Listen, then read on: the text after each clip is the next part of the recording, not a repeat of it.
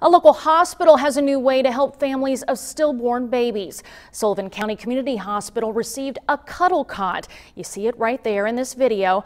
The cuddle cot pad goes into a crib or bassinet. It keeps the baby's body cool. This gives the family more time to spend with their baby.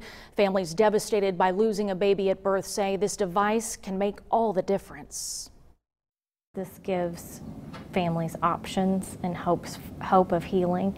It helps support the hospital staff as they support the families. So it's just a precious, precious gift of time.